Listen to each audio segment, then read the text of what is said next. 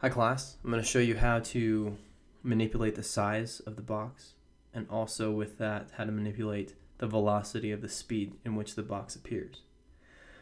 So with the box selected, I'm going to press S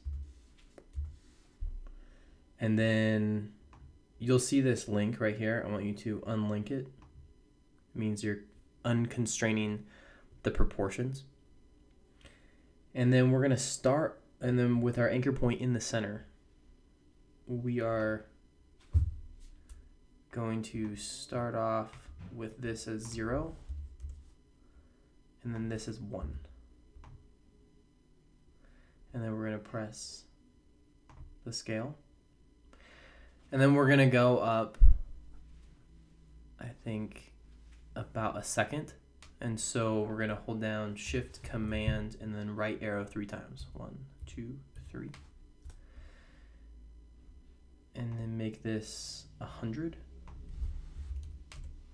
And then hold Shift, Command, and right arrow 3 times. 1, 2, 3. Then we're going to make the height coordinates 100 as well. I'm going to press N so I get my workspace like how I want it. I'm actually going to I'm going to turn off the visuals on the other layers except the background so you can see the animation. What I have so far is this, and it grows. I want to make it a little bit smoother, so I'm going to actually highlight all of the keyframes, hover over one, and right click, and then go to KeyFrame Velocity.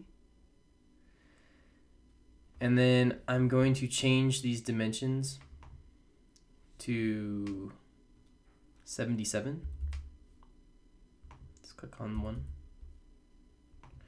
And then let's preview that.